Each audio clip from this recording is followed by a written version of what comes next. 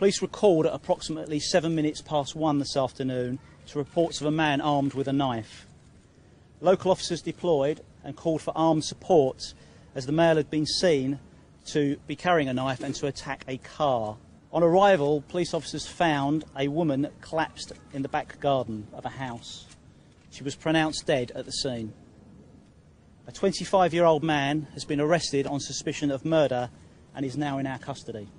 This investigation is now being managed by our homicide and major crime team, and I would stress at this stage that we are not looking for anybody else in connection with this incident.